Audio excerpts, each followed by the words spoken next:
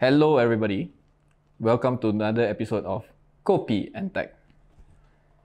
Today we're going to have an overview of Gigabyte's X670E Aorus Master motherboard for the Ryzen 7000 series.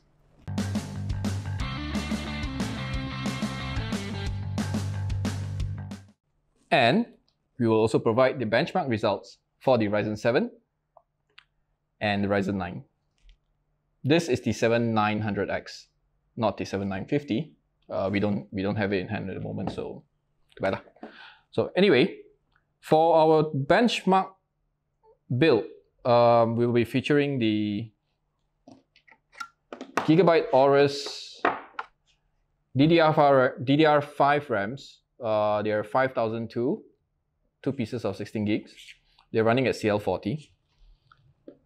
Before we go on to the benchmarks, let me just introduce the motherboard a little bit. This is an ATX sized X series motherboard for the AM5.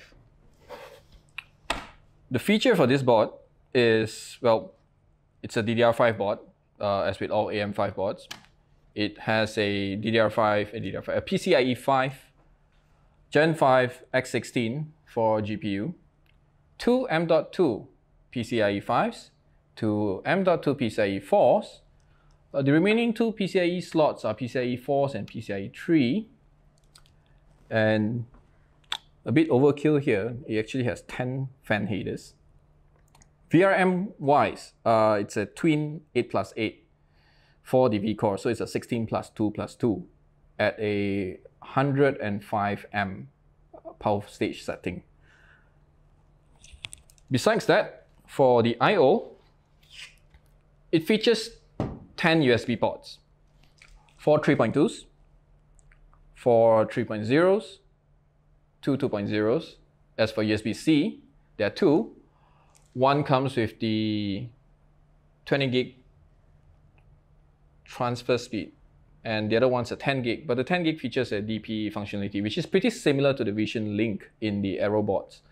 So I believe you can actually connect to your Wacom Cintiq Pro to it, but otherwise the Aorus is actually much more for gamers rather than content creators. Besides that, as you can see here, it's fully shielded with heat sinks everywhere, including the back as well. And that's about it. So what do we have here? We have a Ryzen 7 7700X and the 7900X. So let's head off to the benchmark.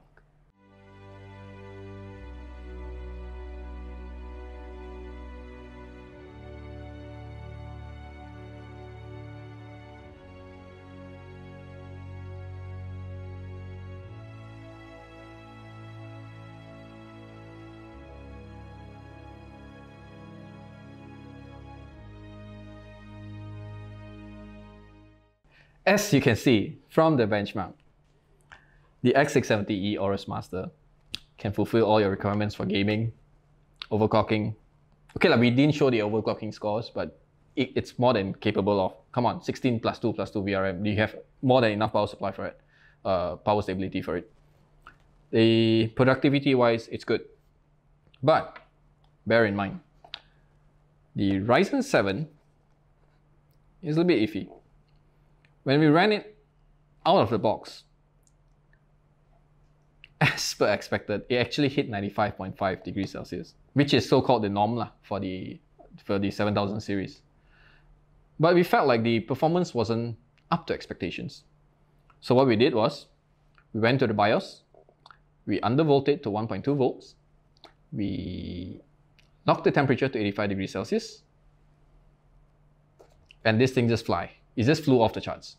Okay, it performed 5.5 gigs on all cores simultaneously on Cinebench R23 multi-core benchmark.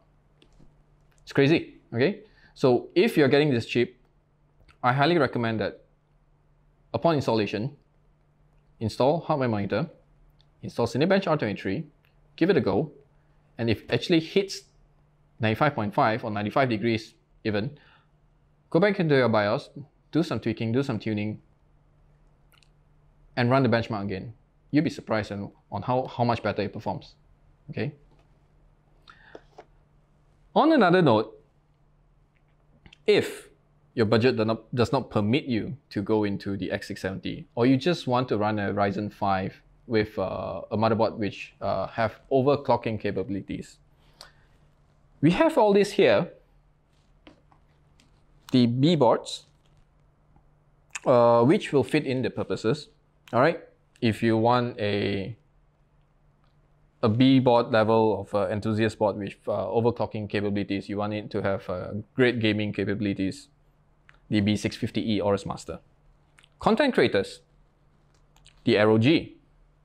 For the rest who are lower budget, but you just want it for gaming purposes, this still fits your bill. So it depends whether if you want to run on a bigger casing, you have a full ATX board, or the M boards here. And that's it for today. Thank you.